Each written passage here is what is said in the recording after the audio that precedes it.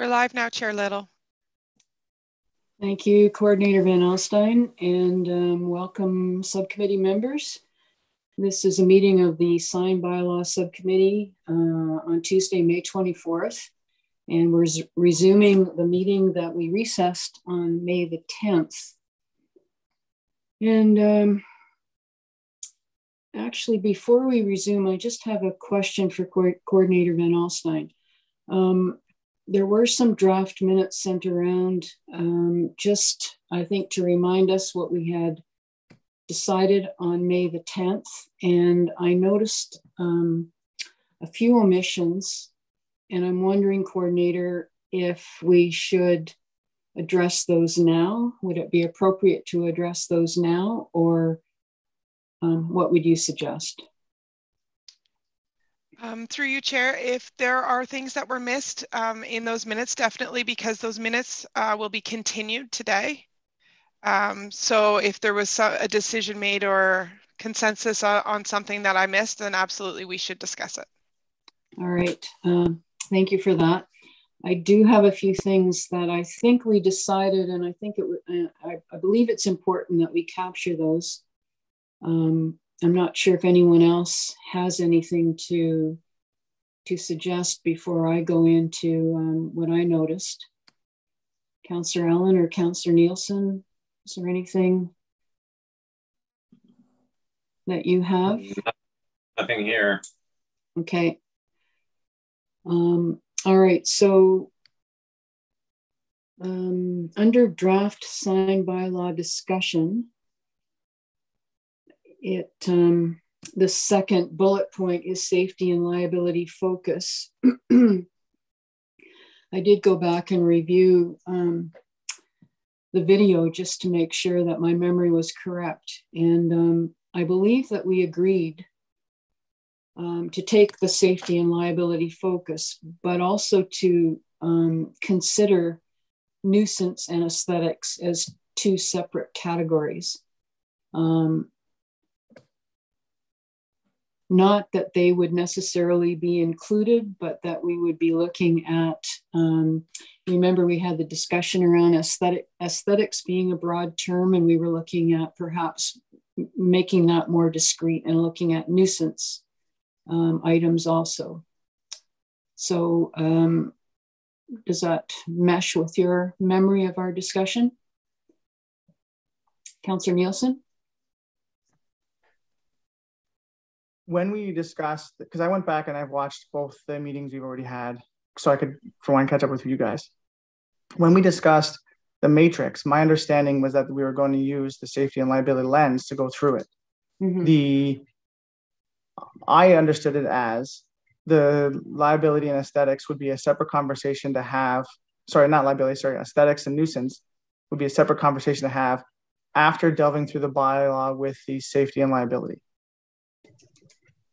So that's where I do have some comments to make about the previous thing, but we'll finish with what you brought up. Mm-hmm. I don't remember quite how you've put it, that they're all part of the same one. Yeah, I was just being a little bit more discerning around the subtitle of aesthetics, that nuisance considerations don't fall into matters of taste. So I don't think I'm disagreeing with your interpretation, Councillor Nielsen. We did have that discussion, and I just, maybe it could just include that there be consideration for nuisance items and aesthetic items, because like we talked about, some things may be going back to the public because we won't find consensus.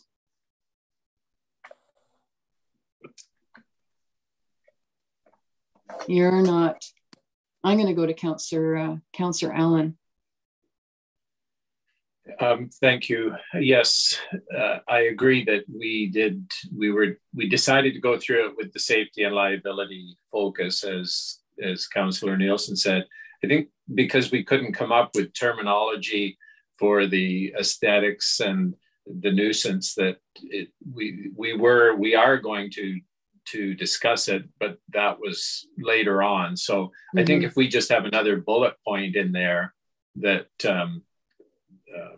nuisance and aesthetics would be considered. Okay. We'd just do that at the end. That was my understanding. Mm-hmm. It shouldn't, nuisance and, well, nuisance maybe, but aesthetics isn't going to determine where we want certain signs. It's on those signs, what do we want to, or do we want to restrict anything? Right. So, right. Okay.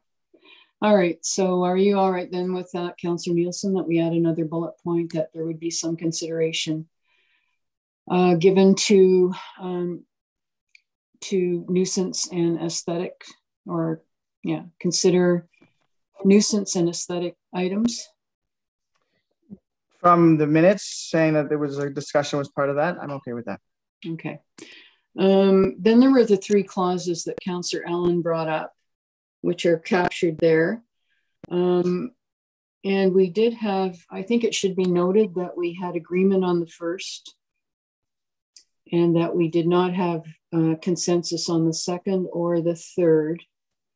I think that should be noted in the minutes because we did discuss them. We also talked about the methodology, and we did have agreement on this as well, and it wasn't captured, which was there will be things in this bylaw that we have consensus on, whether they should be included or excluded. We all agree, and I think those things should be noted.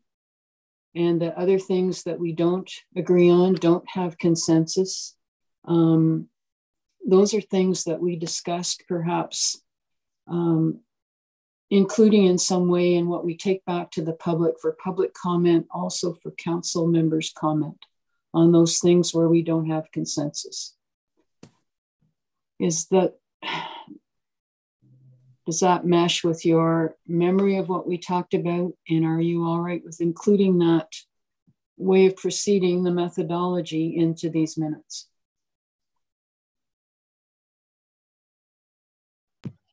From my understanding of the rewatching the video, that was the premise, yes. Okay. Councillor Allen? Yeah, I thought I read that somewhere, but it's not in these minutes, but it's in Councillor Little's notes. I think it was my notes. Yeah. Yeah. Okay. Yeah. Okay. And it could be some broad, well, I don't want to get into all that. Let's just move on. So those were my only points. I just thought they should be captured because we did have discussion and we did either agree or did not agree, but we did discuss it. So we as Coordinator Van Alstyne has noted, we did get down to after you left, Councillor Nielsen, Councillor Allen and I stayed on, and we got as far as projecting signs, and we were having a discussion which isn't captured here. But when I looked back at the recording, we thought that there was a safety aspect to the projecting signs that should be either the building department involved to make sure that those signs are secured safely. This was the discussion anyway. And probably requiring a permit because they are extending out over public space. Is that how you remember it, Councillor Allen? Yes, but did we finish that one, projecting sign? I don't know that we... I don't know. We had discussion, but we did not... we both agreed that there was definitely a safety element to this because it hangs out over a public right-of-way. Right.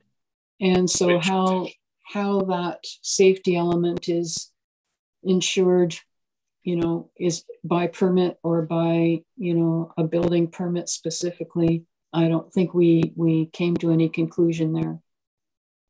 And that ties in with my first, under the clauses to consider, that nothing will project over municipal property unless explicitly outlined in this bylaw. So if we decide that, yes, we will allow projecting signs, but here is the criteria, they have to be a permit, and, whether we have a engineer or whatever it is. Mm-hmm. Yeah. Councillor Nielsen, any comment? So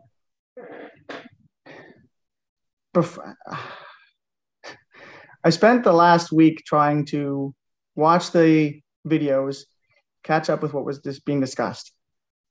I have before we continue, I have a question for the two of you.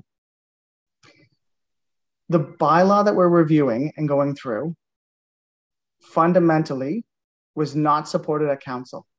We have not made any significant changes to it. I'm confused by the conversation that continued. My understanding was we were going to look at the matrix with risk and liability as being the fundamental premise, and that we both agreed, or the three of us agreed, that was the main priority of the subcommittee. Currently, it feels like we haven't made any substantial changes to this document. Anytime we try to have a disagreement and conversation, the premise is we'll put it to the public. This bylaw, we spent 14 hours communicating at committee of the whole, going through this bylaw, and then it went to council, and the premise of the vote was that it wasn't even supported to go to the public. And we're sitting here having conversations about the same rationale and layout of this bylaw, and I don't understand what the objective is. Because to me, if council hasn't supported it and we're not making a fundamental change to the way this bylaw is written, what are we doing? Because if it's going to go back to council, is it going to pass again? I'm here with the open mind that we need to focus on risk and liability. And I know philosophically, I differ greatly from yourself, Councillor Little, and probably greatly from Councillor Allen. But every time I've tried to bring up concerns I have with the way things are being brought up or said, the consensus is we don't have consensus, we're going to go to the public. So council gave a direction that we're not going to support this bylaw and send it to the public. Is this committee's objective to make minor changes and still send this to the public? Well, I can answer that, but I feel as the chair, I should not. I think in this moment, Kathy, you and I are the most diametrically opposed. I need to understand what your objective here is, because apparently it is not the same as mine, and I don't understand what we're doing. Okay, the vision I have, Councillor Nielsen, is that we do exactly what you're suggesting, that we go through and that we identify what are in the regulations of the current bylaw, where we can find the most agreement is with the safety and liability focus. So that I think we can find consensus on. Hopefully we can find some consensus on where these signs would be allowed as well. So I'm thinking that that would be something that we could agree to, that would go to the public, that would go back to council, that would be substantially different from, the sign bylaw that came before us. What I'm seeing as far as, I'm not suggesting that we take all the parts that we don't agree on back to the public. What I'm suggesting is that we survey the public more broadly about what their opinions on with respect to, say we can't get agreement on setbacks. Say those aren't included because they're not safety and liability. Then my suggestion would be we go to the public and ask, should there be setbacks? In what zones should there be setbacks? As far as what we're calling aesthetics and what you refer to as can't legislate or regulate taste, a lot of the sign bylaws we look at do have a lot of regulations around size, location, number, duration of time they can be up, all those sorts of things. But if we can't find consensus, then I think there can be a broad question phrased in a way to see what the public supports as far as regulating those kinds of things. I think about some of the signage that has caused, consternation to people living in the area where signage is going up because we don't have a sign bylaw. And sometimes it's, exactly those things about the rural community, what's pleasing, what matches the rural community. I understand, and I think we're going to get nowhere if we try at this subcommittee level or even at council level to hash that out and try and find where we agree. What I'm suggesting is the focus is safety and liability, like you said. We refine this bylaw to the point that we can bring back something that we can support. And we present broad questions about things like nuisance items and visual appeal, rural, the rural feel of a community. Those are things that even if we do go back to the public, I don't think this council is going to have time to develop, but we will have some understanding whether to proceed or whether to just leave it as is. Does that make sense? So this council has a billboard bylaw in place that was edited because of the signs that caused the start of the conversation with this, how we got to where we are. I look at the path we're taking. I understand. I'm trying to be. I'm trying not to be as stubborn as I feel like philosophically I am. Philosophically, I don't think this municipality needs a 43-page sign bylaw, but I am trying to be open to the understanding of finding common ground and finding what the municipality needs because of lawyers and insurance companies. I do understand that the seven of us will never find full consensus on this item because of the nature of a sign bylaw and the fact that it is different of opinions that vary greatly over how this works. So I understand we need to go to the public.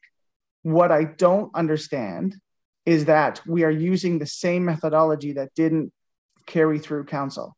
So if we don't, I'll put it to you this way. We have a 43-page sign bylaw that has all the elements. Where is it going to go? What zone is it appropriate in? What kind of sign setbacks we want to have? What does the sign shape? What's the access of a sign? What's not an excessive sign in terms of size and scale? The bylaws it states now has all these principles. And because it's 43 pages, there was comments that wasn't just from myself. And why the bylaw eventually did not pass at council was because it was considered to be overreaching and not digestible from the community. I understand that we can find sign bylaws all over the place that match the same characteristics of what we have. I would argue that if I was at those tables, I'd be saying the same thing I'm saying here. What I don't understand is that if we don't look at this bylaw differently, what are we expecting to pass at the council table when the council table didn't pass this one? So we're talking about finding agreements on whether or not a banner sign should be allowed in a neighborhood or not, right? I keep saying it's not the sign, it's the situation. So I understand saying we can have setbacks that say we don't want it close to the municipal property, but I can argue and say, why can't you have a banner in a rural situation or in a neighborhood situation? Means I can't put up a banner that says happy anniversary on the outside of my house to greet my wife when she comes home. Because theoretically, that would be against the bylaw. We're going to talk about projecting signs. Look around the municipality and drive around. A projection sign that hangs off of a structure and swings in the wind, like we're going to talk about, is how most people put up a family sign on their house. And we're going to say projecting signs aren't allowed in neighborhoods. Why? It is not the sign that's the issue. It is the situation. And I keep saying this, and I keep banging my head against the wall, which is why I'm getting more and more frustrated, but I am trying to be willing to work with this committee and willing to work with the idea that the problem is municipal property, municipal liability. If we can start there and find agreement, then I think something can pass. But I will be honest and frank. I am frustrated with the fact that I try to bring that up and it keeps getting looked over, and we keep trying to go back to, is it a nuisance thing? Is it an aesthetics thing? What's the definitions we're going to have? I'm going to do the same thing I did before and fundamentally try to crush the sign bylaw when it comes to council, because I don't believe this is what we need. So I'm confused as to why we're carrying down a path that isn't going to change the way we are structuring the sign bylaw. And we are trying to say, all these other municipalities have this type of a sign bylaw. Grey Highlands can have it too. And I'll keep saying, Mulmur has one that specifically says rural municipal properties and lands, and that's the lens they're going with. But I keep saying, told, here's 50 that go this way. Most of those places are large urban centers that have sign bylaws in place because the predominancy of the municipality is urban centers. Grey Highlands is a mix. We are not predominantly urban centers. We are predominantly rural. And I don't understand why we're saying you can't have a sign everywhere. And I've spent the last week debating in my head how to be polite and how to be open to considerations when I keep sitting here looking at it going, we are not accomplishing anything. We are going to sit here and send the same thing back to council where we already did spend 14 hours on.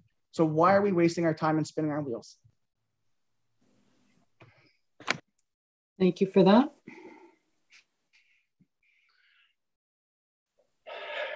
Councillor Allen? Yeah, I'm partially in agreement with Councillor Nielsen. We've had a couple of weeks since our last meeting, and you start thinking about or talking about what decisions or suggestions we're going to make, and then a scenario comes up that you realize, how does that affect that? And did we make the right decision? I'm wondering, like, safety and liability, that should be a decision of council only. We do not go to the public, and I'm not suggesting that we are saying we would, but we do not go to the public for that. That's a council staff decision. And the aesthetics and nuisance, we're talking about perhaps going to the public on that. My concern is that with a lot of public meetings, whether it's planning, you don't get people that come onto the meeting and say, oh yes, I like where that C4 is going, or I like, where a gas station is going. You only get people that are voicing negative comments. And so if we go to the public, are we only going to get people that want a banner sign or a projecting sign in their residential area, which is then going to skew the comments? And if we decide not to go with what the public says, it's kind of the same old thing. They had a public meeting, but they didn't listen to me. And so perhaps we need to be just concerned with safety and liability only. And that is the premise of the Mulmur bylaw. If it affects safety and liability on municipal property, then we need to have some rules in place.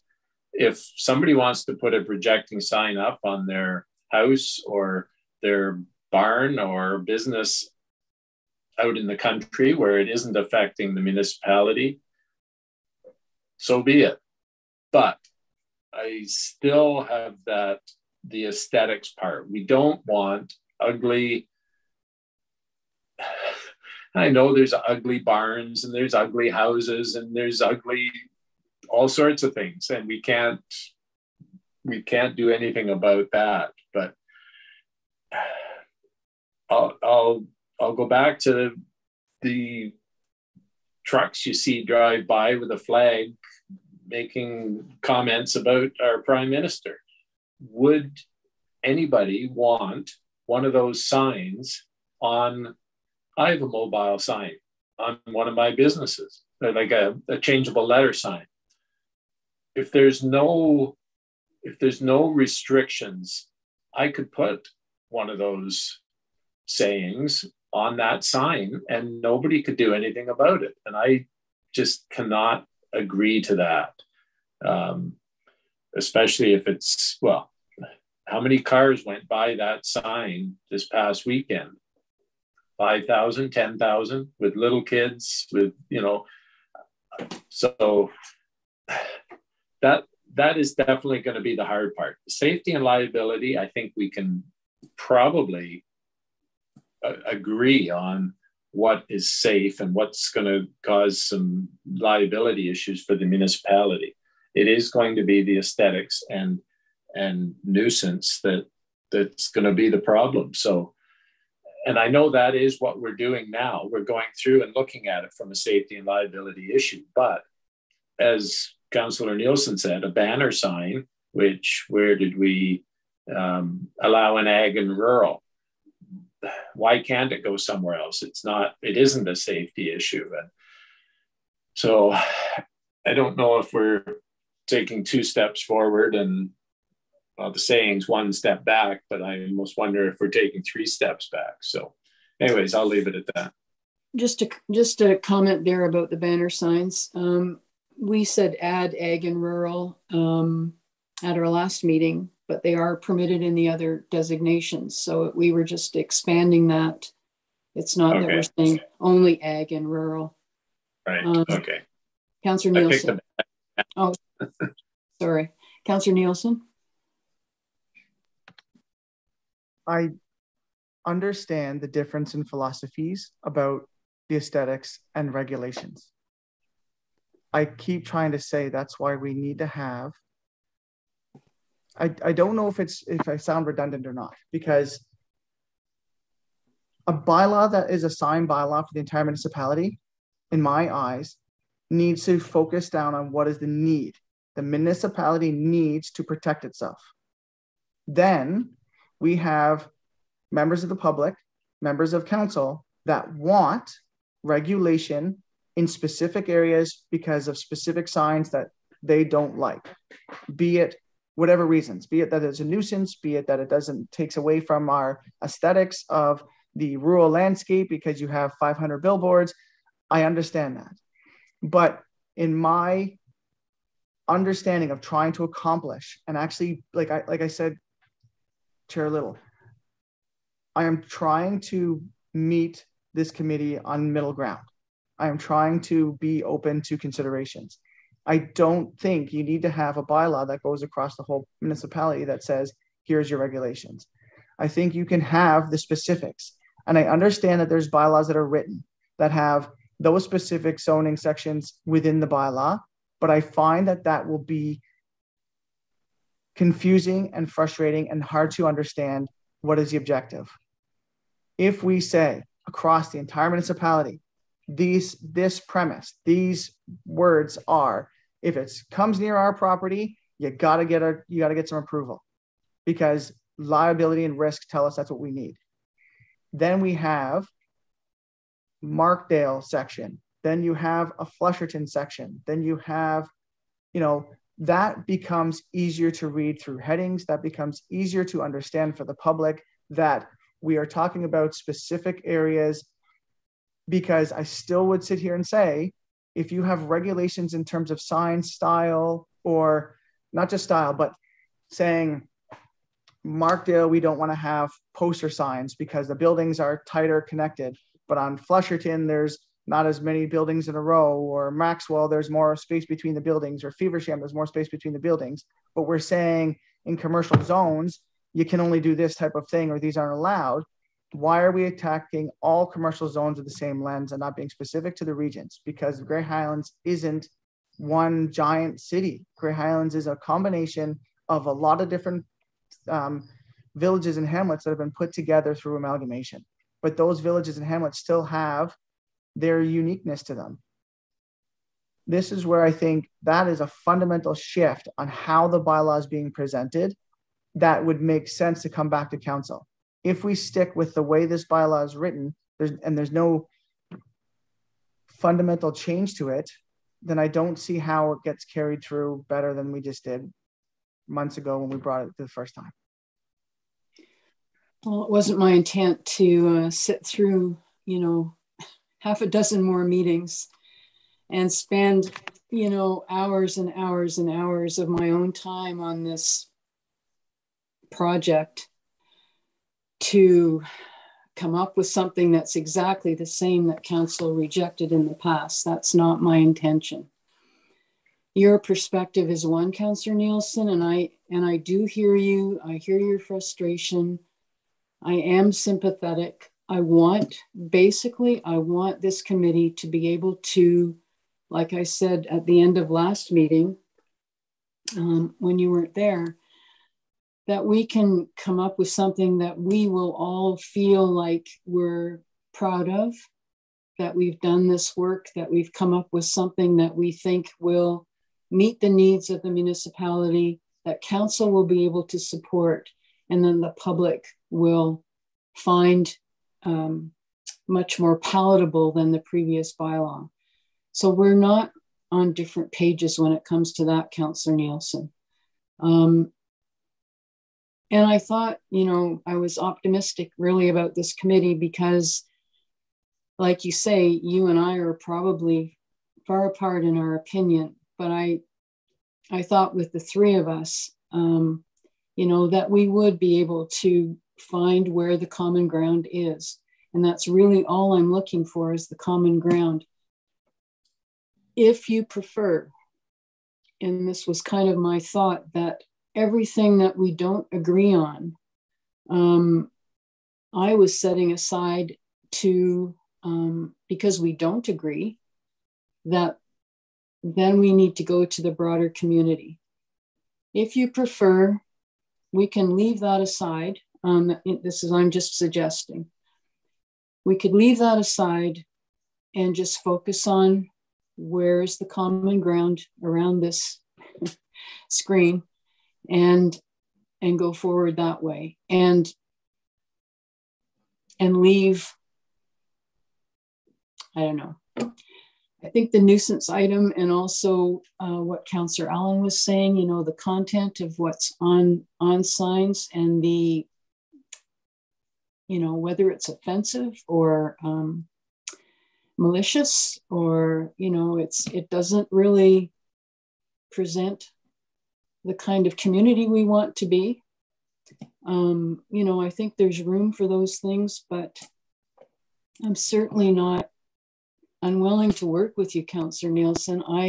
My goal here is for us, to come up with something by the end of this time that we have.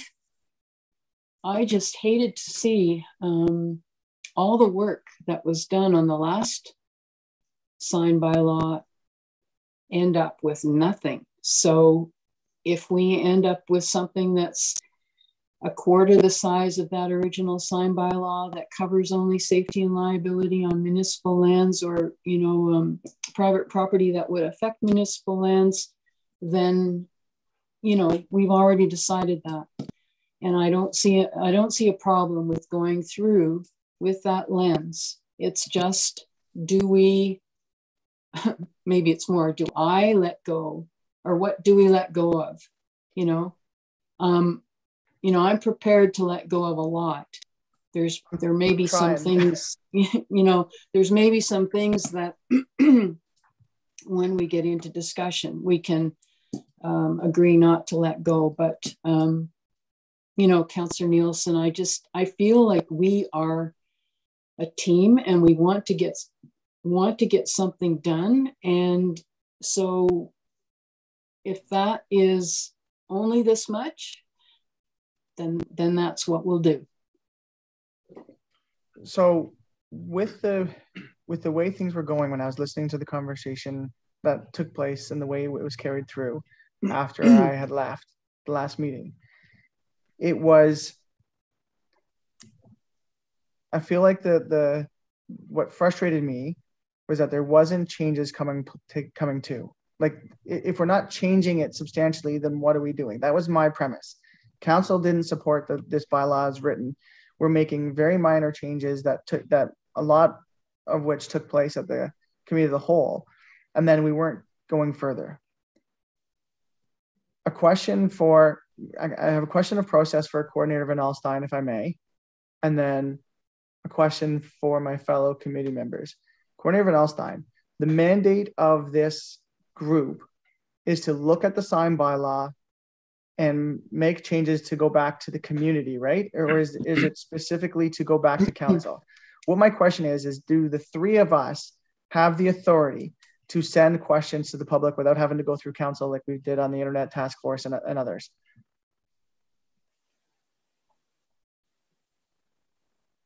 Coordinator.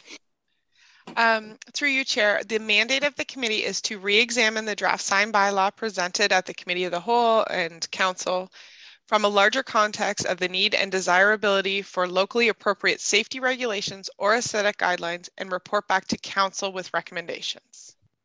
So if we want to create a survey for the public, we have to make a motion here that goes back to Council for Council to approve to get out to the public. Yes, although without having read through the terms of reference recently, I would have to double check that individual recommendations can even go to council. Lately, the terms of reference have stated that all the recommendations to council are to come at the wrap up of the task force. Again, I haven't read through these ones recently, so without taking the time to do that, I can't tell you 100% whether or not you could put forward a recommendation like that at this time. Thank you. Thank you, Coordinator. Because my premise was going to be that perhaps the Beth methodology to get to those other points in a timely manner would be to go to the public sooner rather than later with broader questions that would be more like, would you like to see regulations for downtown Markdale about the types of signs that are allowed? Do you want to see regulations that would be, specific as to size and location?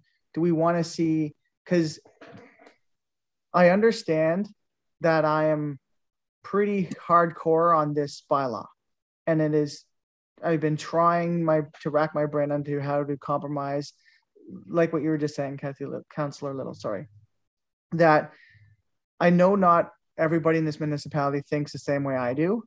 And I'm trying to think, is the Beth methodology to get the public's reaction? Is the public, frustrated with us that we're trying to create a bylaw? Is the public wanting the bylaw to be what we're looking at? If I'm wrong, I can admit I'm wrong and still be angry about it, but I can admit I'm wrong. So if it sounds like if we can't, oh, hang on. Sorry, we're getting a text and it doesn't look like it's in my favor. Until the completion of the mandate. Councillor Nielsen, can I just interject? You may, certainly. We have spent almost 3/4 of an hour on this discussion, and I think where we agree is to look at what are the safety concerns, retain those, how they apply to those individual signs. If we're going through it,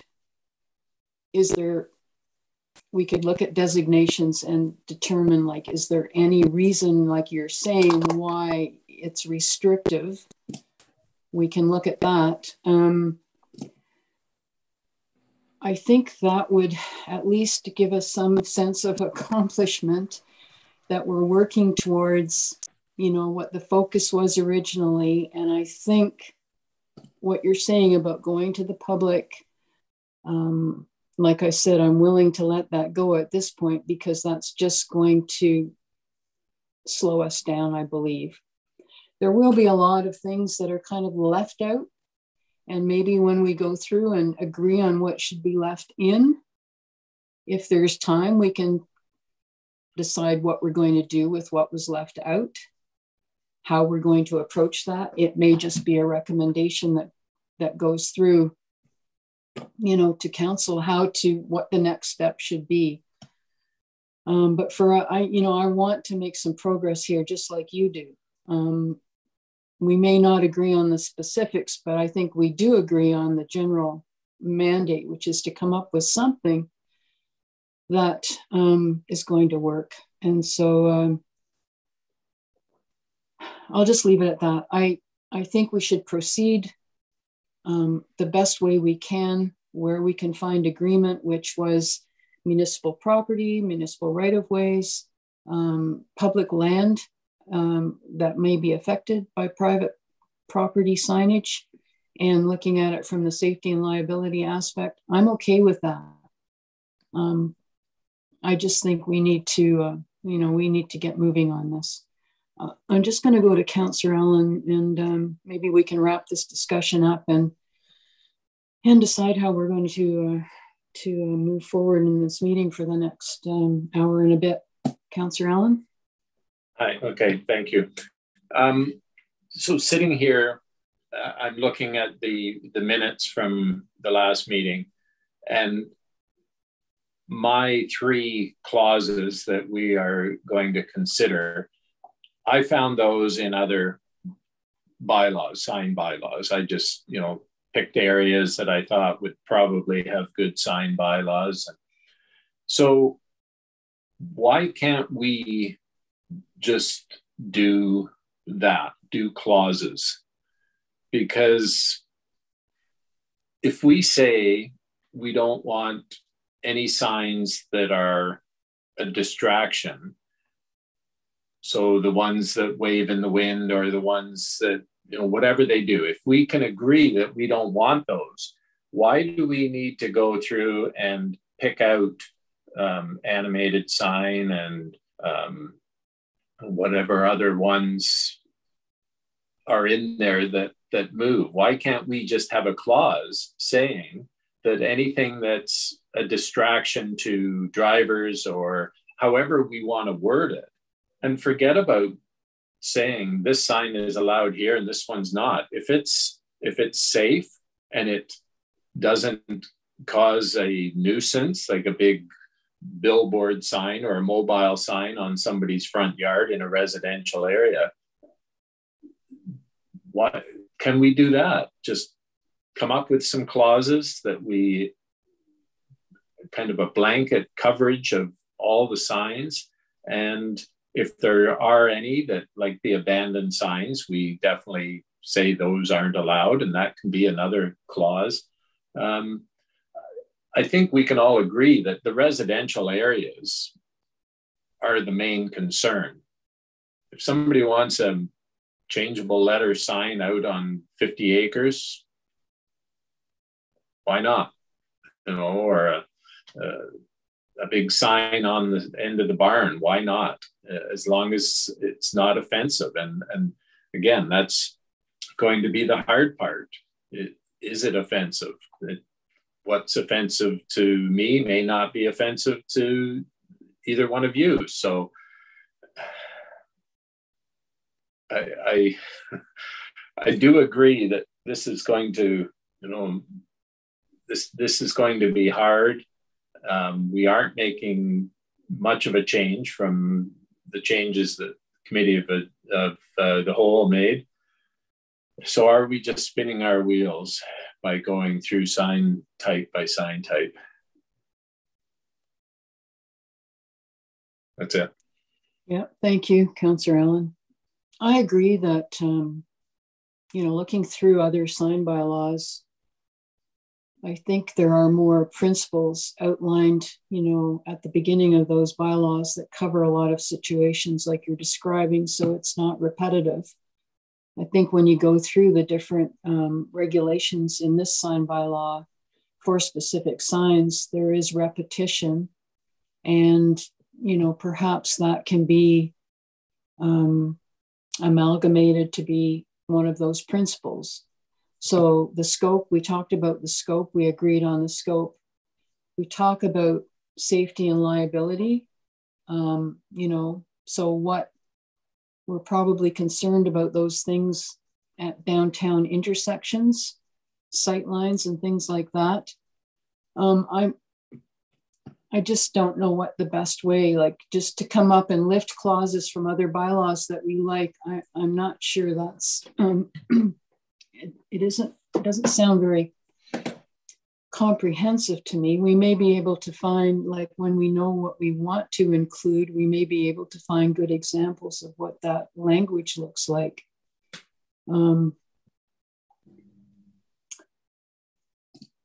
I think we talked about how this bylaw is structured and how it's presented to the public. And so, you know, I do agree that if we can find those principles that will broadly apply across the municipality, then that's probably a good idea. Noting maybe where there are exceptions, like that's a lot of what happens in some of these bylaws is this is not permitted except in these situations or whatever, you know, there's some specifics. My thought had been, and like I said, it was just a suggestion.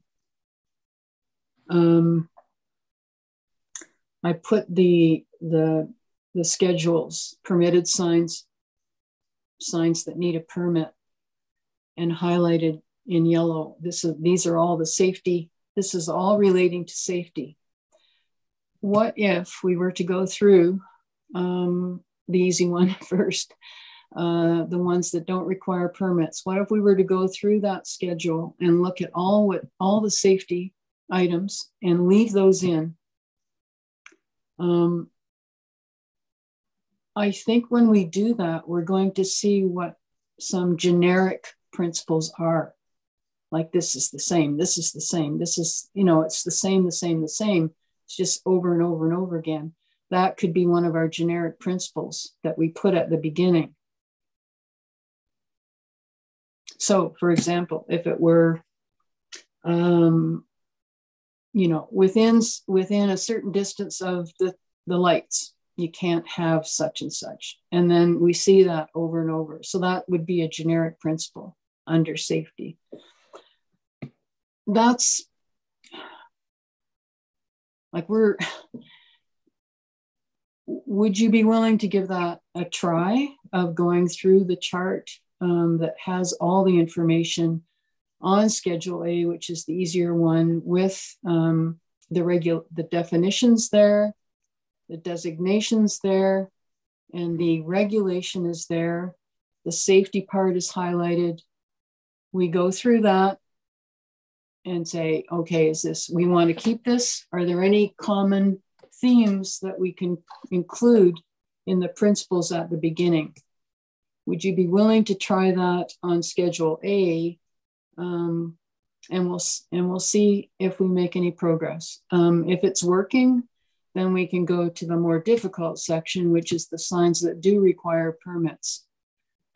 I'm just trying to find the approach that's going to be, we've already sort of started down one path. And I think let's not give up on that path just yet. Anyway, that's my suggestion, but I'm just one of three people. So would that make sense to you to sort of continue on with Schedule A, pull out what we can, and keep, that's what we're going to keep. That's what we agree to, and looking for common themes at the same time. I think the way you've put together the schedules is an effective way to explain a final bylaw. You have the schedules are more logical and easier to understand than the 30 pages of expanding it. And I understand that your schedules are even saying, like, if you want more detail, it's in the bylaw, but here's your actual premise and your breakdown. I'm fine with that, understanding that we need to try to refocus the conversation and get us going somewhere, realizing that I put up a big giant roadblock to begin with. So I'm okay with going through your schedules and the way they're written to see if we can find that. I do like the way Councillor Allen has put it in terms of the principles. This is what we're trying to do, and we can find commonality there, and there might be ones that we disagree with, but at least we're kind of moving us forward. Mm-hmm. So, yeah. Okay, thank you for that. Councillor Allen? So what, I've got so many documents open here. What one are you referring to? Schedule A? I sent out for your consideration, and then Schedule A and Schedule B, which were taken from the municipality of Meaford schedules for their sign bylaw. Schedule A was signs without permits or that didn't require permits, and Schedule B was for signs that required permits. Coordinator Van Alstyne? Sorry, my apologies.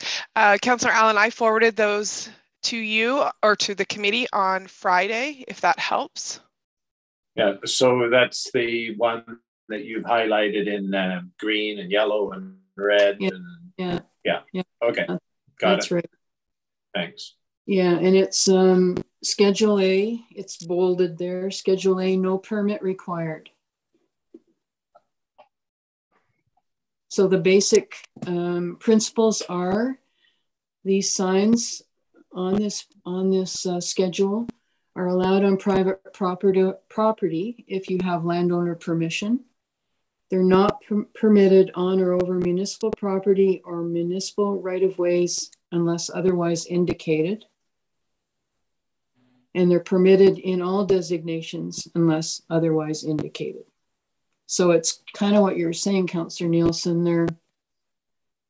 It's just speaking to municipal property, or where there might be a liability issue if something comes onto municipal property. They're allowed everywhere in all designations. And just saying it on private property, you would have to have landowner permission. So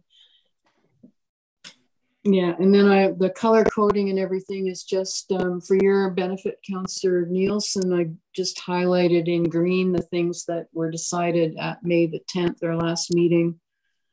This is from the original sign bylaw, but things that are crossed out were things that were decided at Committee of the Whole. Things that are in red print were things that were decided at Committee of the Whole. And then everything that's highlighted yellow is, in my opinion, a safety issue or a liability issue. All the gray stuff is aesthetics, if you want to call it that. And then when I looked through, all the nuisance items were setbacks. So for looking at the contractor renovation signs, they don't require a permit. They're allowed in all areas. And the regulations at this point all have to do with the size, the height. Yeah, just so if we were to decide that we're only going to think about safety, I personally didn't see anything in those regulations that applied to safety and liability. So I guess disagree. Yeah. So what we would end up saying on this particular sign is there's a definition there. It's permitted in all areas, and it doesn't require a permit. Yeah. Also, I'd like to just note the fact that there is a time limit mentioned, but it does say 12 months, so it's not restrictive. Right? You're saying, during the course of a construction of a house, you can have your sign up that's displaying who the worker is, if you're getting your roof done, and so on and so forth. Right. So I like the fact that there's the maximum there, because then we can say we don't want it there forever, and then it would be classified as an abandoned sign if it's there for longer than that period. So are you suggesting, Councillor Nielsen, that we would leave in the part about the duration? Yeah, that I'm liking the fact that the duration is 12 months, that it's not like 30 days, right? We have, throughout our bylaw, there was a lot of mentions where there was restrictive time limit, and I didn't understand the time limit. This one's 12 months. What I'm saying is the fact that you're saying there's a significant time period is fair. It's not restrictive. It's not hampering anybody, and there's no reason not to let it do that. So the question might be then, if we're talking about how long a sign can be up, that might be something that we could speak to generically, right? Yeah, I mean, because some signs are by their nature temporary, and that if Yeah. the sign wasn't removed after X number of times, then it would be classified as an abandoned sign, right. Okay. right? Councillor Allen, any comment? Oh, that's fine. Yeah, it's good. Okay. So we either leave in the 12 months for that sign, or we include it in a more general term about how long a sign can be up. Right. I've got election sign. We were going to have further discussion. My fear is that we were going to get bogged down in talking about election signs, and there's so many regulations already in place. I would prefer to just move on from this, and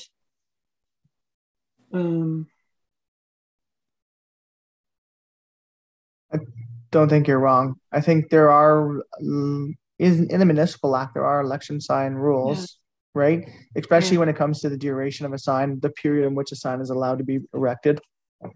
They all protect the municipality fairly good. And I think if we try to get into the nitty-gritty of those, it might be a waste of our time.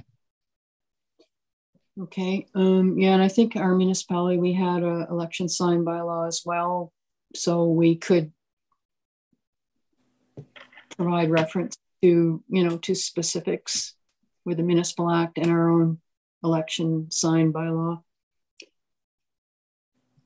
Any comment, Councillor Allen? No, I think the municipal act, that's fine. Okay. I did notice down, I highlighted one thing under there, which was the only thing I could find that was really a safety issue, which was you can't place an election sign within a site triangle. So that comes up again and again. So that might be something we want to consider generically. That. So you're meaning on like turns, intersections, having a sign that does block your view from traffic from the other way, right? That's what you mean by your site triangles? Like, I know the county talks about site triangles, and I think we do too. It's part of planning. I don't know, Councillor Allen, if you have a better definition of site triangles, but I definitely, that's a safety concern. I think, the site triangle though usually is municipal property. If it's county, they have their site triangle. Well, I guess not always. They don't have them. They try to acquire them. So, within a site triangle or that obstructs a vehicle's view, something like that. Yeah. I think it may have been even Mulmur, but some of the other bylaws that I looked at had a whole list of things that you can't have a sign, and one of them was site triangle, and it's just like I don't care what sign it is, it applies to all of them. You just can't have a sign in certain locations where it's going to impede your ability to see. Okay, if we move on to federal, provincial. Can I get you to shut the breaker off to the pump again? Sure. Pardon me for just 2 seconds to turn off a breaker, apparently. Can we just take a 2-minute break? Sure. Share a little? Okay. Sorry, what time is it? Come back at 11:05, is that okay? Sure, thanks. Thanks. Councillor Nielsen, we're going to recess to 11:05.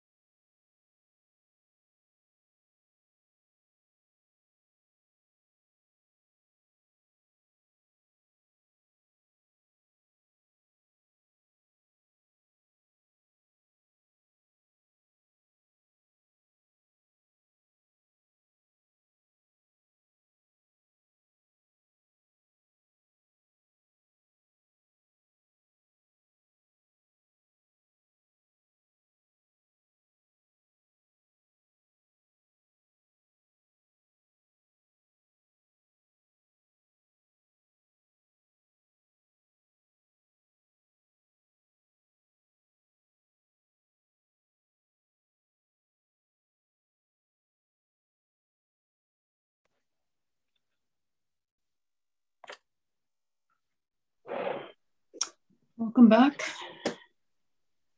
So we're moving on to federal, provincial, and municipal signage. Basically, they are allowed on municipal and property and right-of-ways. There's a definition there. And we decided there would be no change at the last meeting. Incidental signs, no change. They're allowed in all designations according to this. And the only regulations around incidental signage was the size. And I'm fine if you don't want to include that.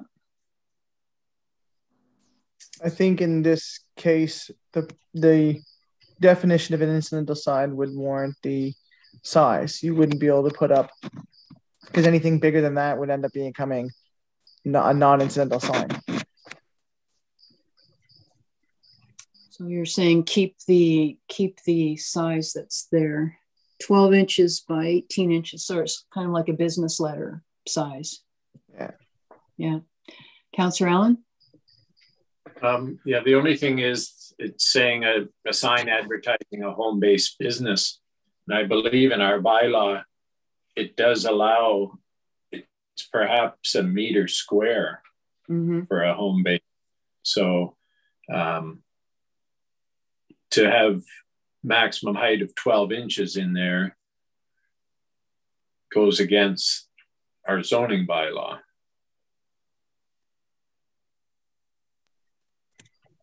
Sorry, say that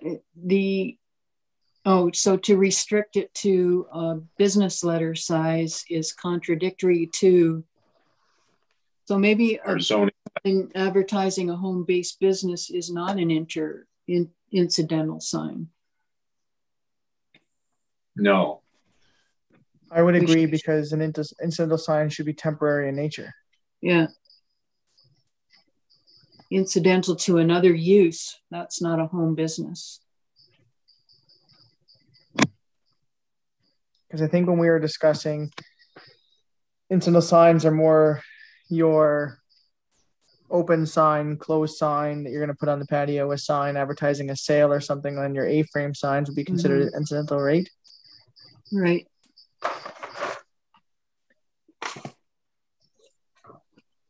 Comment, Councillor Allen, should we just or take that sentence out of there? There's also the portable sign as well.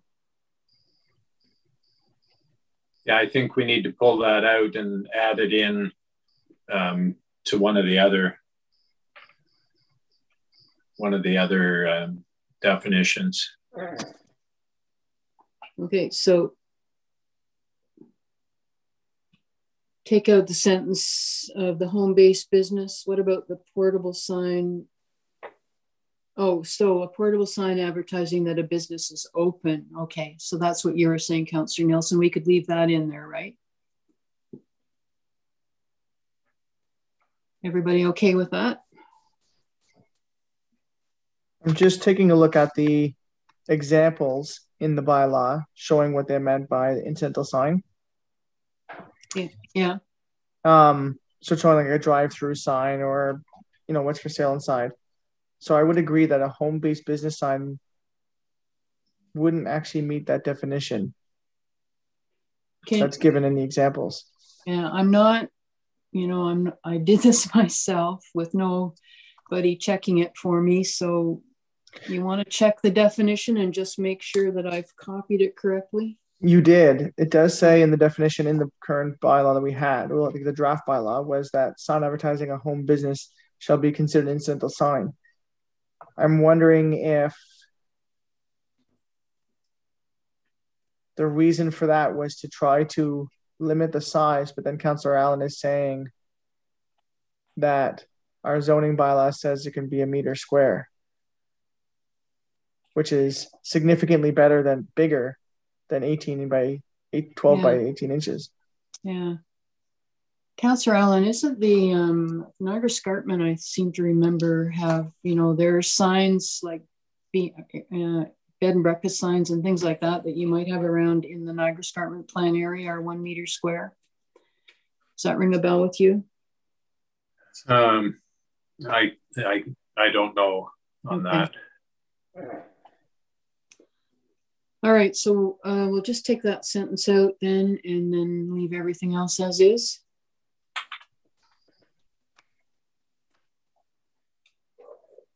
I think that works for the incidental sign. My only question is, do we want to have, will we need to define a home-based business signage? Because the only other place to me that would work or make sense to have your home-based business sign would be under ground sign, except ground signs allow for a significantly larger sign.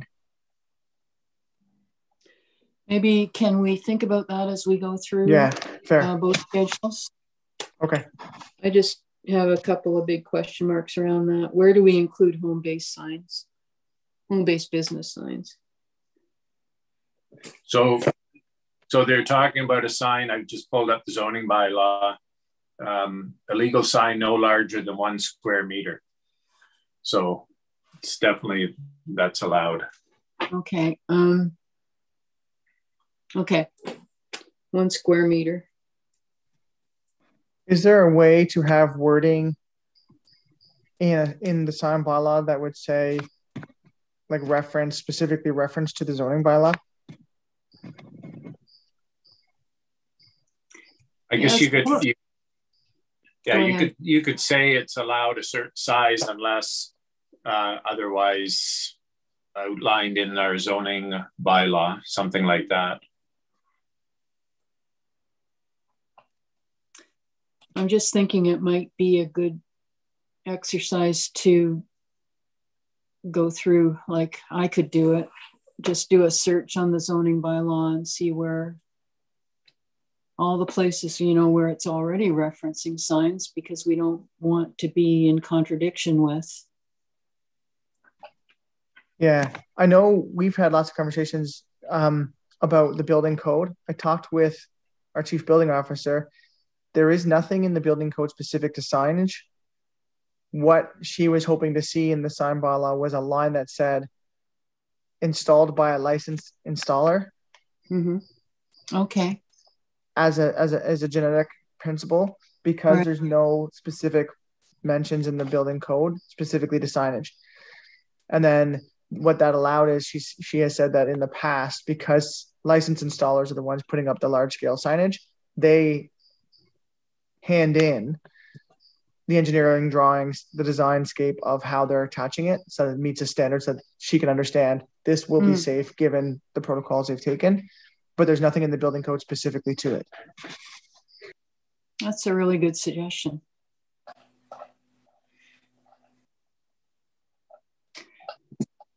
Okay, can we move ahead? Internal signs. We decided there would be no change. The regulations actually do refer to the chief building official.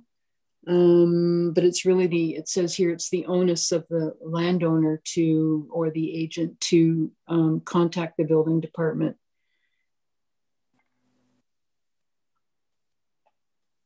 Is that something that would be totally on private property, right? It would be inside their building, which is their private property. So it's up to them. The onus is on them. Yeah. So we would leave that. We would leave that in there. Well, my question is that needed because the onus is on them? Like, I don't understand why the clause is there. If there's, like, if I put a sign up on the interior of my building, any onus on anything I do inside my building is on myself to make sure it's done properly, right? Mm-hmm. Like, if you're doing electrical work or plumbing work, your onus is to make sure it's done properly, not going to hurt anybody. Mm-hmm. So why do we have that clause? It would just be that internal signs are allowed everywhere in every designation because it's internal to the building and nothing to do with the municipality. Right. It's Councillor Allen? Yeah, actually the internal sign is on the property, but not viewed from the road. An interior sign is one that's on the interior of the building. So they're similar in the definition in that they're not meant for traffic to view. It's maybe on a large piece of property like Maxwell Stone, a sign partway back saying, boulders this way and that type of thing. So I'm in agreement that that's up to the owner of the property to make sure that they're safe, and if they need a permit for them. That for this sign, it's actually included in the definition as well. Certain internal signs may require a permit pursuant to the Building Code Act. Determination be made by the CBO. Onus is on the landowner. We just leave that in the definition, but we don't need to include it as a regulation, correct? Mm-hmm. Yeah. Okay. Interior sign, no change. I'm saying that what's included there as a regulation is really just the same as what the definition is. So we probably don't need that there either. Correct? I would think so, because that would mean, other than in definitions, the interior sign is labeled in definitions. It would just say that it's allowed everywhere. You wouldn't have to have a separate section explaining what an interior sign is because it's already defined. Right. Sorry, I'm just trying to keep track here of what we've decided.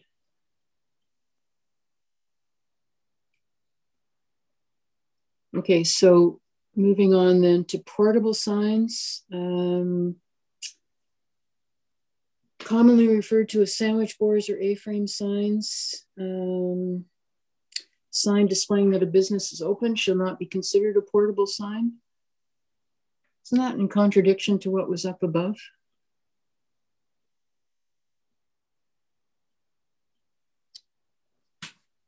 I think we're saying that because an incidental sign is,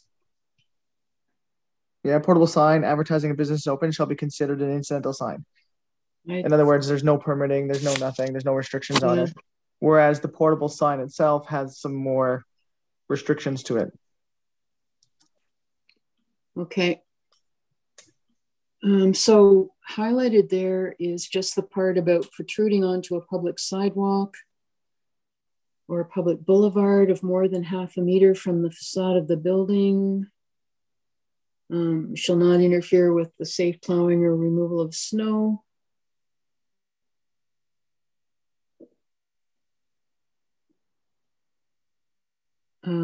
Temporarily affixed to the facade of the building to prevent its movement. And then the whole section about indemnification and insurance.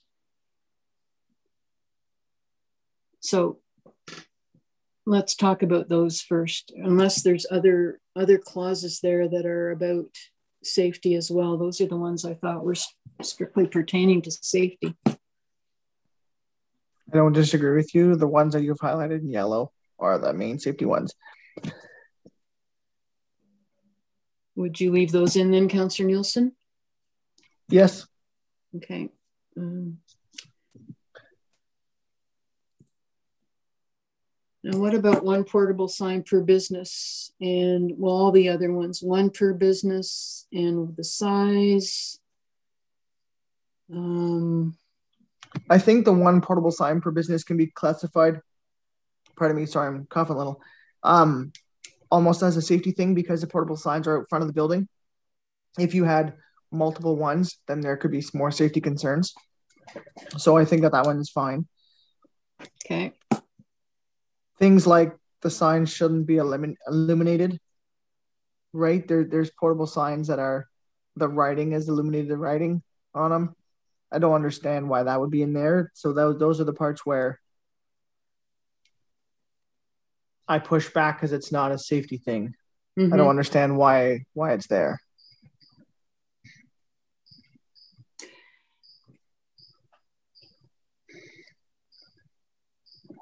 A question for the two of you is the premise that a portable sign should only be erected if their merchant or business does not display any merchandise on the sidewalk. Is that a safety point? Because if a business that puts a lot of merchandise on the sidewalk and then tries to have a portable sign advertising a sale, you're kind of cluttering up the sidewalk, and then you're going to have a safety problem. So I'd almost classify that as a safety issue too, because you have merchandise out there that's already protruding from the facade, then putting a sign is another obstacle. So that one I would be okay with being included as well, saying that we're saying this because of safety. We're saying we don't want the sidewalk being completely overrun by your store. I would agree. And that in that context, the liability and stuff comes in, because we're saying if you're putting merchandise on our sidewalk, it's the same in my eyes, be the same as putting a sign there. If you're putting merchandise on the sidewalk, we want to make sure that you're doing it safely. You're not having materials that can be blown away in the wind. You're not having materials that are, unsafe to have on display. That could be Right. taken out. Same with the portable sign, right? Yep. Comments, Councillor Allen? Yes, thank you. The definition, a sign solely displaying that a business is open shall not be considered a portable sign. So yeah, that's okay. But when it says about shall not protrude onto a public sidewalk sidewalk or boulevard more than 0.5 meters from the facade of the building. And then there's another spot where it says it should be temporarily affixed to the facade to prevent movement. I'm thinking of signs downtown Flesherton that aren't specifically saying open, but are advertising the businesses, and they are on the outside of the sidewalk because that's where people don't walk, because there's signposts and things like that. So by saying this, those signs would have to be moved against the building and attached, which to me will cause more problems than where they are now. So I know it's hard to, one size doesn't fit all, but I think I put the same in Markdale, where we have the light standards in the sidewalk on Main Street. That's where people put the signs because people aren't walking there. So I'm a little concerned with that, Right. that it be affixed and the distance from the facade. Would a better definition be the 0.5 meters from the roadway? Or So in a manner not to obstruct pedestrian traffic or snow plowing or something like that. Right. We'll give the chair a second to come back there. Right. That's fair. I had to do the same thing. So what we're saying, Chair, is that if we had it saying 0.5 meters from the roadway or in a manner that was not obstructing the sidewalk, the pedestrian traffic is the way Councillor Allen put it. 0.5 meters from the roadway. Yeah, so rather than saying 0.5 meters from the building, we more want it 0.5 meters from the roadway, so that's not going to fall into the traffic. Right. But and in a manner that would not obstruct pedestrian traffic on the sidewalk. Is I think the way Councillor Allen put it, which I think would be a very legal way of wording it. Okay. That sounds good. What about, I suppose, the idea of affixing it to the facade of the building, well, to prevent its movement. So would you have to sandbag it or do something that would maybe keep it from blowing? I mean, if it's so close to the road, it could blow into the road. There would need to be a way. Perhaps the same type of wording, secured in a manner that prevents its movement or something like that. Right. Now, Councillor Allen and Chair Little, you are both more experienced with the planning aspect than myself, and maybe even more experienced with the 0.5 meters. 0.5 meters is like 1.5 feet, just under 2 feet. So is that far enough from the roadway? I only said the 0.5 meters because that's what was written from the thing. You're 2 feet away from the roadway, that should be enough to not cause a problem with traffic or with snow plowing, right? Or doors opening, that's the issue. Car doors opening. Right. So that should be far enough back, right? I'm just making, or do we want to say like 0.6 meters or 0.8 meters? That was more my question. Like, is the 0.5 from the roadway far enough? Again, maybe we don't say a distance, we just say the not impeding. Yeah, pedestrian or not pedestrian, but what would the word be for people getting in and out of cars? Ingress and egress. Sure, something like that. I think we'll leave that wording to Director Benner.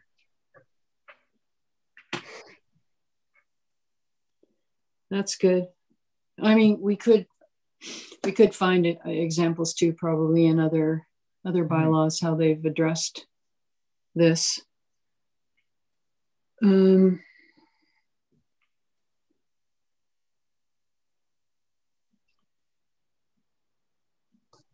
There was the part about 21 days, up to 21 days concurrently.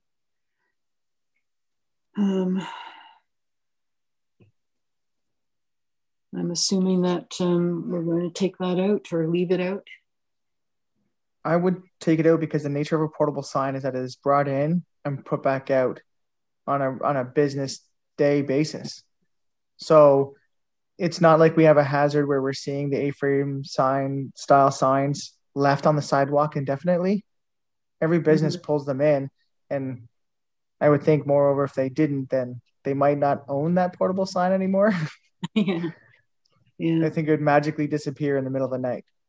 So I don't think that clause is necessary. And I also, when it comes to the 21 days concurrently, because it's moving every single day, it's not really a concurrency, right? Like, you're leaving it out because your shop's open, or you have a sale for that day, or have a chalkboard out there saying whatever fun sign you're trying to just say, but then you're bringing it back in, so it's never out there concurrently. I'm wondering about the clause about the size of the sign, just given the size of the sidewalk, the fact that we're not wanting to impede with pedestrians, we're not wanting to impede getting in and out of vehicles, that perhaps there should be a restriction on the size of the sandwich board. I don't disagree.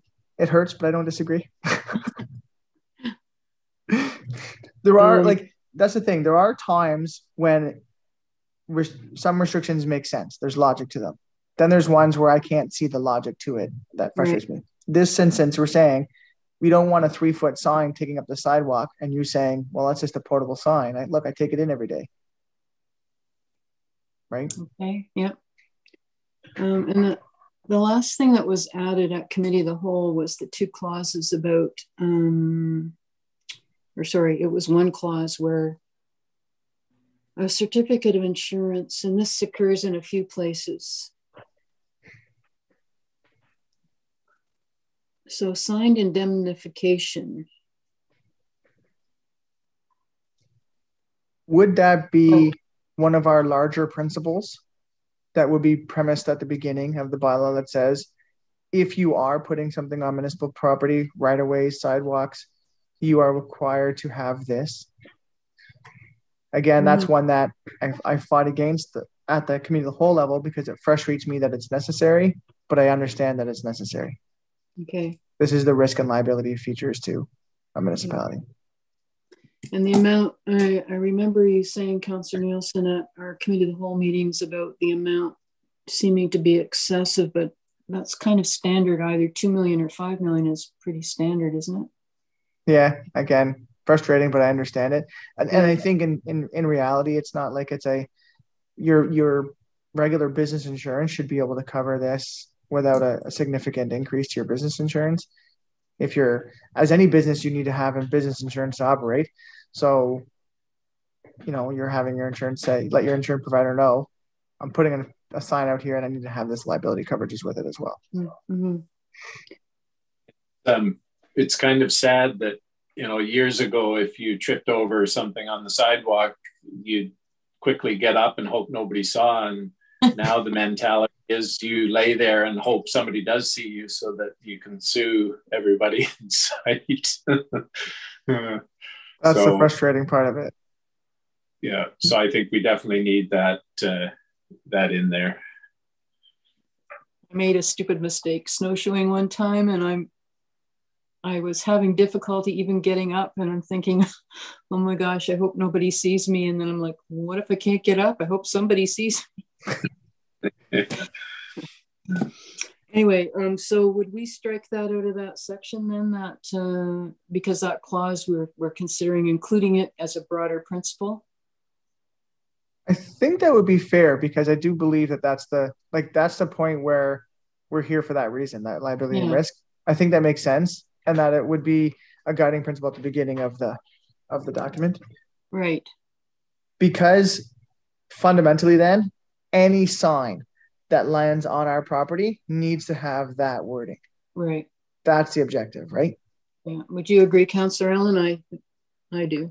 Absolutely, because we know human nature. If you have to get indemnification for a sandwich board on the sidewalk, but it doesn't specifically say you need to do that for some other type of sign, people will be propping a sign up against the building or doing whatever to get around that. So if it says right at the beginning that if it's on municipal property, this is what you need to do, then it covers everything. Good. All right, can we move on then to real estate signs? So they are temporary sign, they are permitted everywhere, and there's no safety element as far as I could tell. It's more about the size and how long a sign can be up. So the only one I have issue of in terms of the wording in here is where it goes, signs indicating an open house may be erected on the property to be displayed for a period not exceeding 48 consecutive hours. So you're saying your open house sign can only be up for 2 days, and I don't understand that restriction, because as a person you're trying to advertise, so I would think like a week would make more sense, because you're trying to get the eyes as the drive-by traffic. Having that level of restriction, I don't think is necessary. So it's the very last line in the course of it.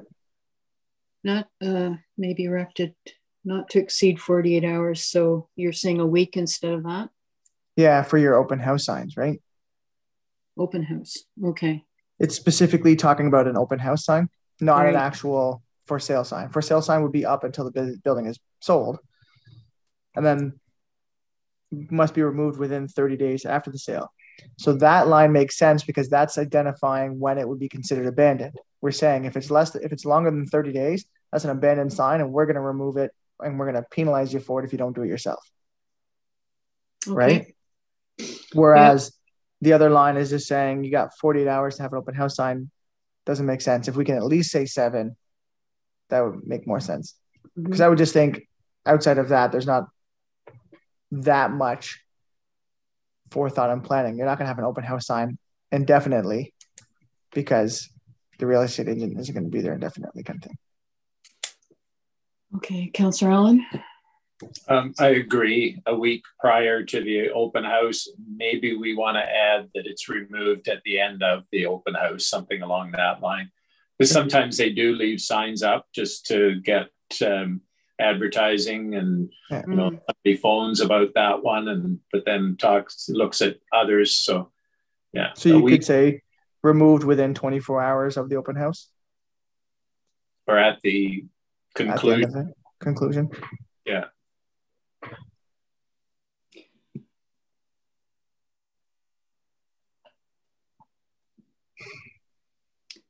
Now there's something about how many signs you can have for the frontage and the size of the sign. I think that's standard practices for the real estate market, the real estate agents. So I wouldn't argue those. When I looked it up, the average is these principles for real estate signs in terms of traditional sizing and such that the real estate agents are using. Does it need to be stipulated? Like, should it be in there and that's because that's what they're already doing, or does it not to be in there because they're already doing what they're doing? I would lean towards unnecessary because that's what they're doing. So I'm not against the limitations. It's just kind of the standard anyways. Mm-hmm. Councillor Allen, what are your thoughts there?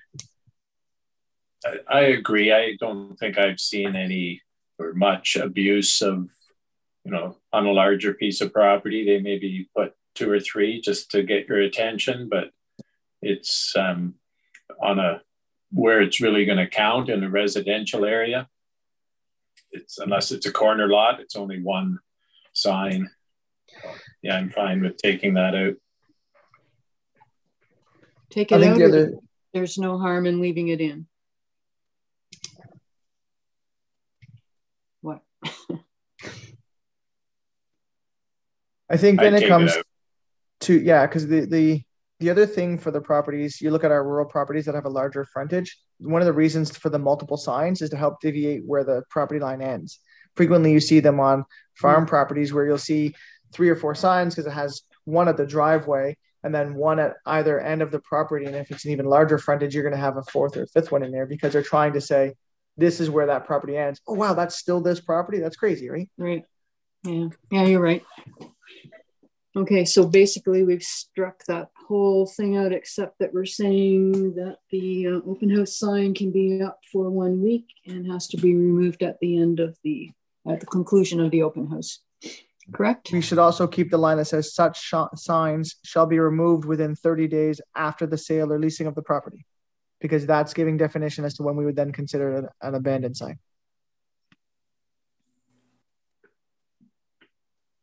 Okay. So the last 2 sentences of that line. Shall be removed within 30 days after the sale or leasing of the property.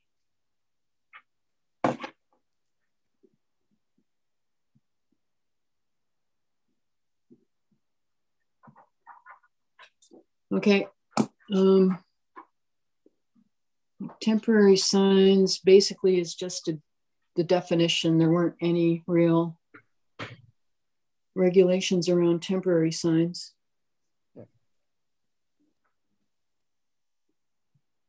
Any comments there? The only thought in my head, ironically, coming from the guy who's very anti putting anything in here, is that I'm partially thinking having timelines allow us for a definition of when we would consider it abandoned.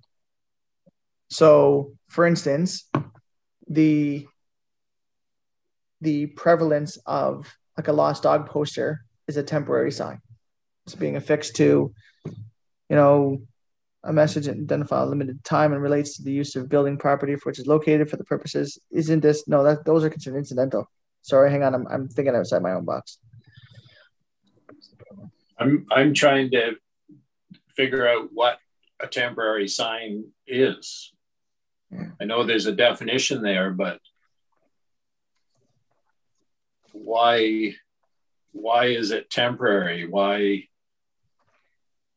Because again, if people can put up a sign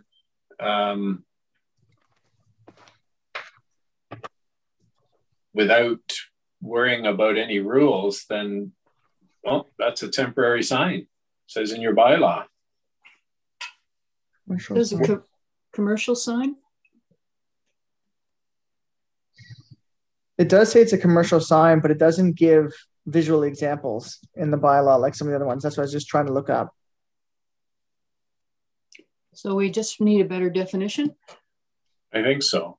Okay. A message applicable for definable and specific limited time and relates to the use of the building property on which is located.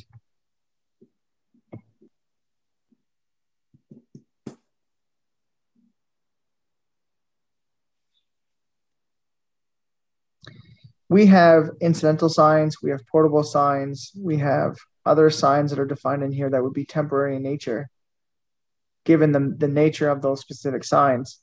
I think, and because the only thing I can think about this temporary sign is if you had a poster on the exterior of your building, but we have poster signs defined.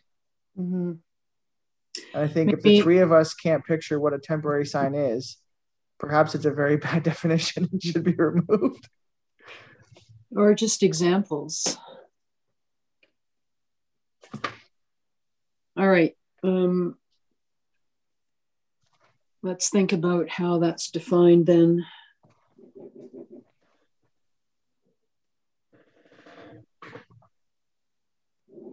Come back to that. Window signs.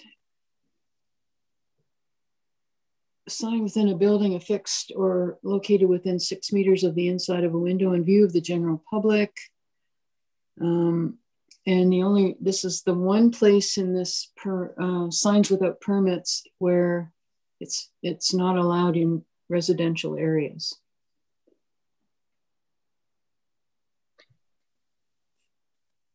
And the regulations don't seem to have anything to do with safety as far as I can tell.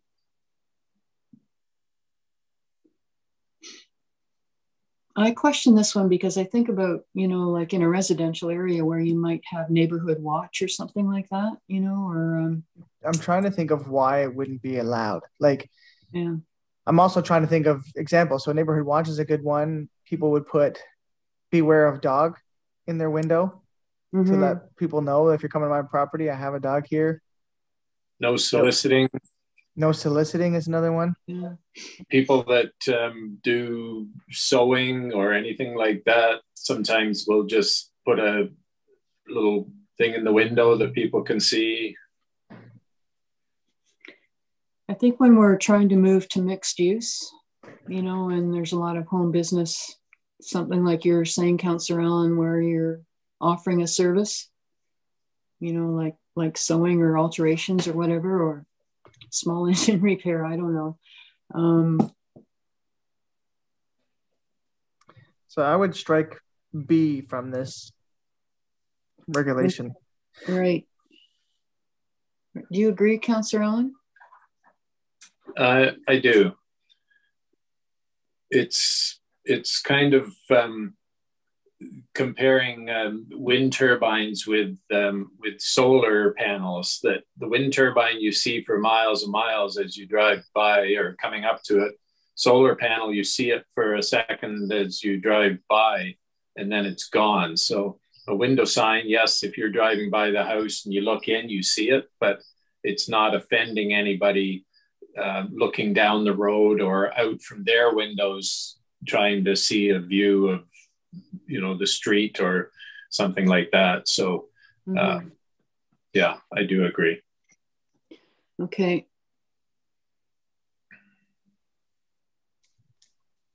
We had struck out at Committee of the Whole the part about 25% of the window or more than 15% of the total facade of the building. We had removed that. The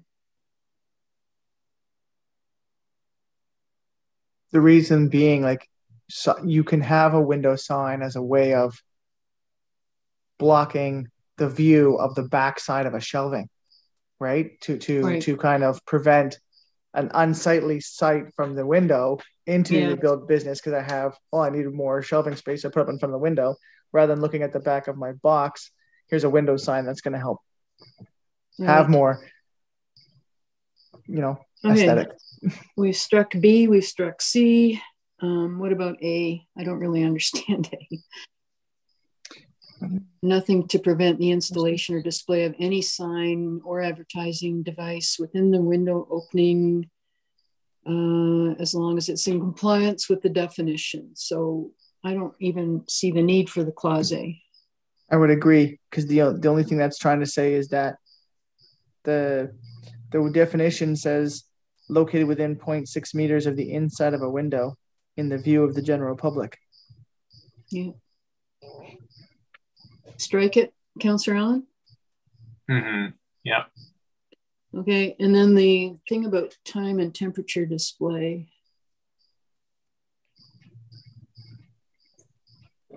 So I'm guessing that's like an open sign that has that underneath it. Mm-hmm.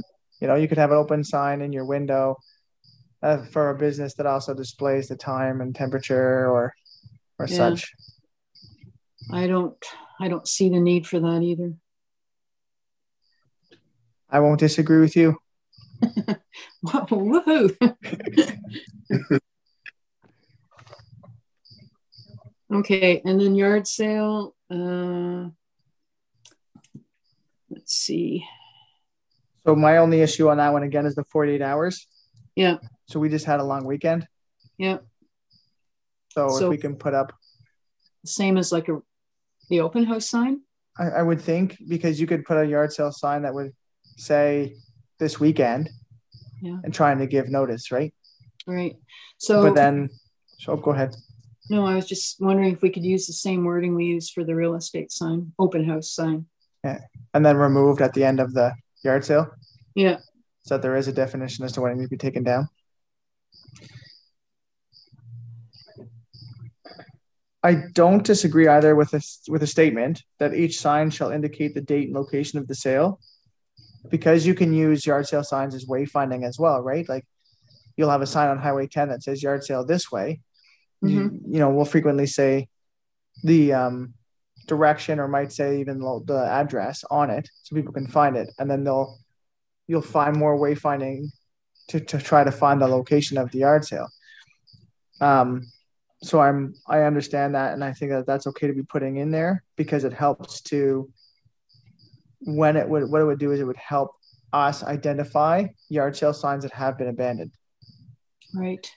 Right. So if it's past the date that you say your sign is up there, well, then our roads crew guys have full rights to just go and remove it and throw it out. Okay. The thing in there about site triangles, I'm thinking that could be generic again. Yeah, I was just scrolling through looking at some of the others. We didn't include that on the real estate sign. So yes, I think that should be at the beginning. Yeah. And no sign shall be erected in site triangles. Right. Yeah.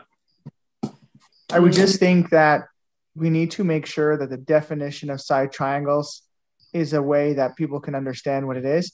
Just because by saying site triangles, the average person probably isn't going to have a clue what we're talking about.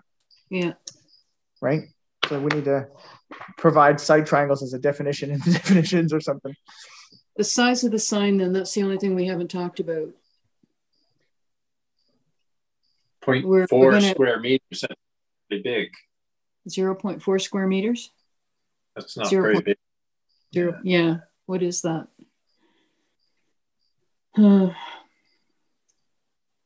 That's very small.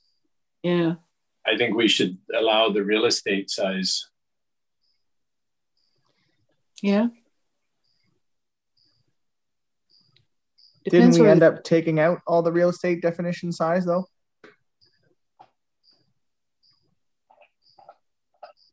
Have either of you witnessed a obscenely large yard sale sign?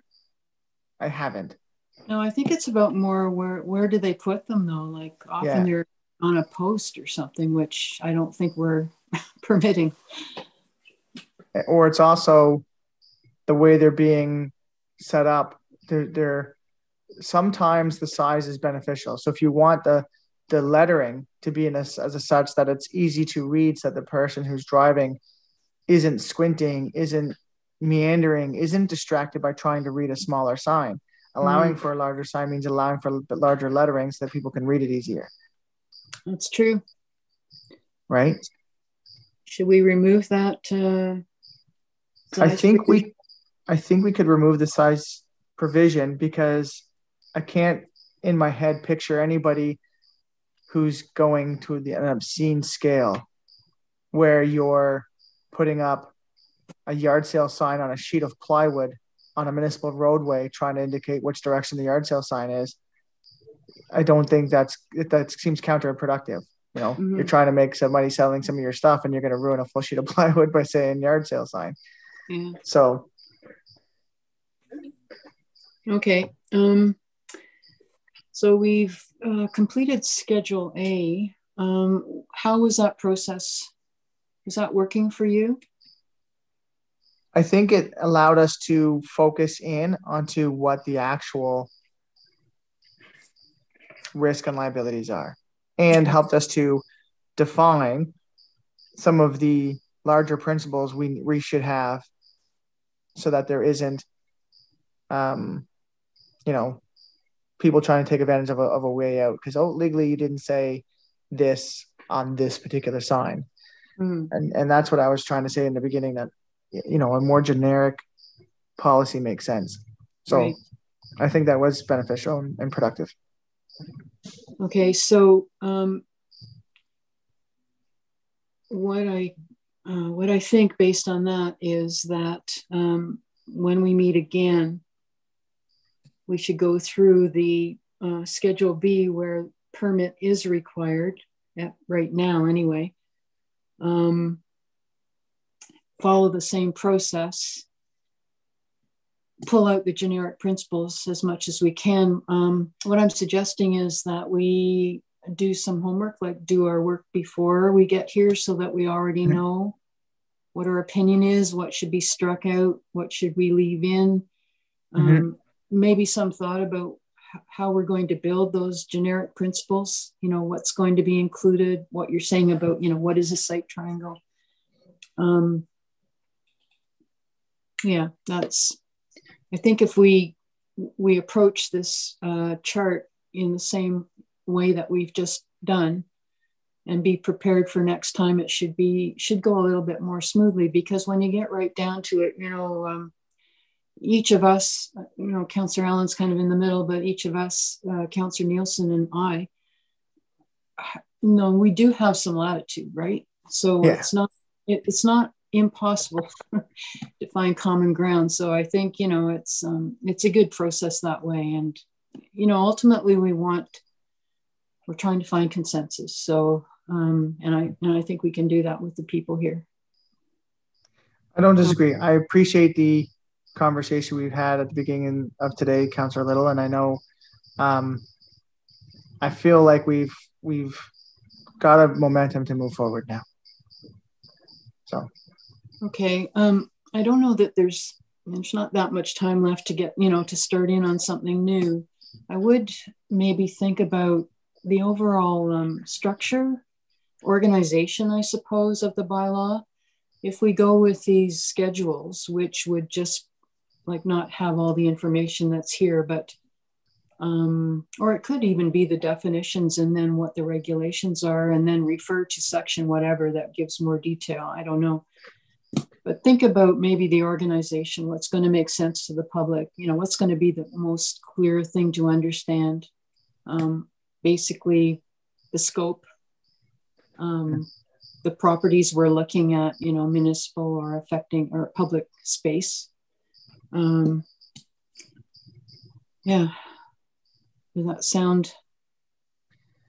The way the schedules are written, it's almost, we can put the information there and almost not need the further drilling down, because your information is there and it's presented in an easier format to follow by having it in the schedule, by having it in your table format rather than having it by, you know, your paragraph format. I feel like it's easier to understand, it's easier to get to and follow, rather than, and I also think it'll end up being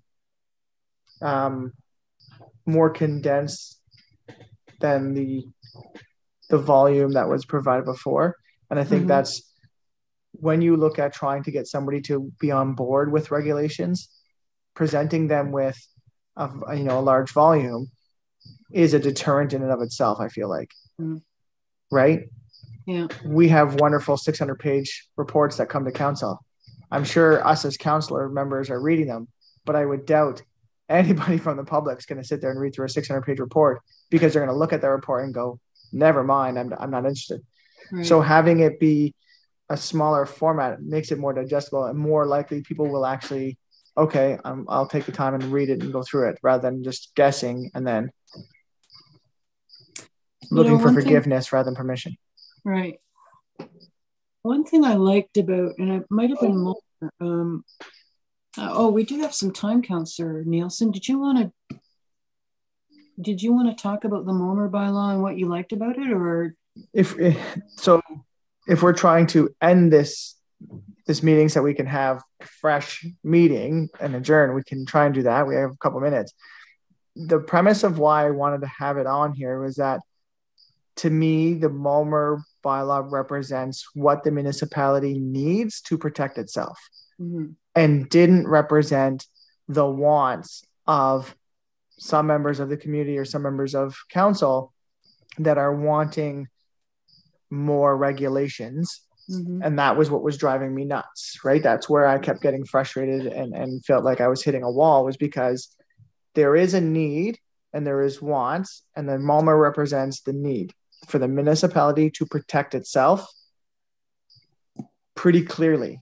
And I like the fact that it was very simple to say, on our lands, you have to have permission. These are what's permitted anywhere. These are what's not permitted on our lands. This is what we're going to do and to protect ourselves. And so that just the simplicity of it worked for what I was trying to get across to council, with what was the difference between the 43-page regulations and a 7-page example of this is what we have to protect ourselves. All right.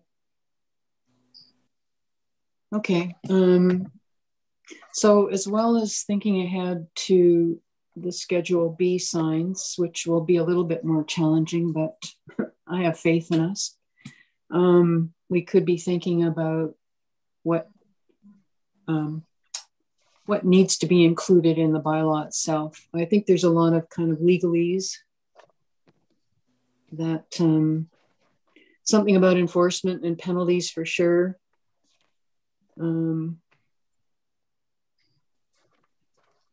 Anything that we can include generically, maybe give some thought to that as well. I think the other thing when it comes to the signs is by having it be more understandable, by having the bylaw be more digestible, there won't be, for one, an excessive amount of people coming and trying to ask for leniency on the rules, which will limit, I don't want to use the term red tape because it seems very politically charged at the moment with the election going on, but it's trying to make it so that there's not unnecessary restrictions on people just trying to advertise a business or trying to advertise a service that exists. And that we can have it be more simplified, and in turn that will make things easier on our staff and on council by not having it, every week, every council agenda, there's a new person trying to come by and saying, you guys have these restrictions. Well, I'm trying to do this, right? Yeah, the preamble to the Mulmur bylaw, the very last clause I like. Whereas council wishes to achieve balance between the need for advertising of local businesses or events with the safety of the traveling public, and they also include the desire to preserve the visual attractiveness of the municipality. But we've kind of agreed that we're not going to. But I think, if we're talking about municipal roadways and road allowances, by preventing excessive signage on our lands, which is our right, we should be allowed as a municipality to say, we don't want all these signage on our lands and our properties. That does protect that rural landscape, because not every farmer is going to allow a billboard to be placed on their lands because it interferes with the farming operations. It does. It's the same with saying the billboard thing. Not every building owner wants to have a billboard on the side of their building or a mural on the side. A lot of people don't I don't want to wreck my building. I don't want to touch my building. So by saying things like our lands, protecting our lands, that is your main visual when you're driving through a community. You're on the roadways, you're viewing the road allowances. You're not going to have the clutter and the nuisance of multiple signage if we're protecting our lands from being overly exploited. Okay, I'm glad that makes sense. Councillor Allen, did you have any final comments, or are you okay with the process that we're looking to follow at the next meeting? Yes, and I agree that what we just did was the easy part. The permitted signs will be a little tougher. I'm just looking through them, and I think there's some signs, like a poster sign, that, you know, I'm wondering why we need a permit. So there's some in here that we probably will pull out of this one and put in the other group. Okay. Right. And then what was my other comment? And I maybe won't be able to remember. Yeah, I think that was the main thing. So yes, there's a lot of information here. I think if we do our homework and have, you know, our maybe not minds made up, but which way we're leaning, so that it does go a little smoother and quicker. Yeah. Okay. Yeah, good. Okay. For Coordinator Van Alstyne, she's looking for a motion to receive the Mulmur bylaw for information. Oh. We're also not done necessarily our conversation on the draft one, but we can move forward because it could just be a returning item on the agenda. So yeah. Motion to receive for information. Yeah. Okay, Councillor Nielsen moves to receive the Mulmur bylaw for information, seconded by Councillor Allen. All in favor? That's carried. And if you're ready now, we can move to recess. Be motion to adjourn, right? We can close this meeting and then no? No. Okay. We're still discussing the bylaw. Right. Yeah. Councillor Coordinator, go ahead. I would suggest, Chair Little, that we actually do adjourn this meeting so that we can change the agenda for the next meeting to add Schedule A and B on there as the discussion item, so that those are public items. Okay. We will still continue the discussion, but I think that way I can add those items to the next agenda. That's good too. And then you can incorporate the changes that we discussed today. Is that true? Into Schedule A that we decided? I have kept track of those changes. I'm just not 100% sure how to showcase those. So right. I will get back to you on that. Okay. All right. Thanks for that. Is there anything else? So I need a motion to before we recess. Thank you, everybody. Thanks very much for your it's not as painful as you think it's going to be, or maybe. I think I really do think that we can do this together.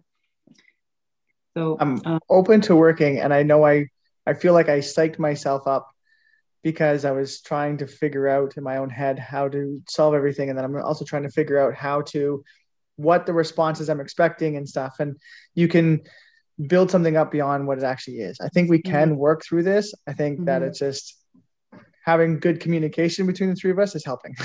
Yeah. My challenge is just contextualizing it all, right? Like just trying to get the big picture, and it's hard. Sorry, Councillor Allen. Well, I was just going to say that I was feeling the same way. I was thinking, I don't know how we're going to get through this. This is just too much, and so. But I'm pleased with what we got done today, and hopefully next meeting we don't have a 45-minute discussion on what we're going to be doing. We can just get right into the second Schedule B. So I'll make a motion to adjourn till the next meeting. Okay, moved by Councillor Allen that we adjourn at 12:04, seconded by Councillor Nielsen. All in favor? That's carried. Thank you, guys. Thank you.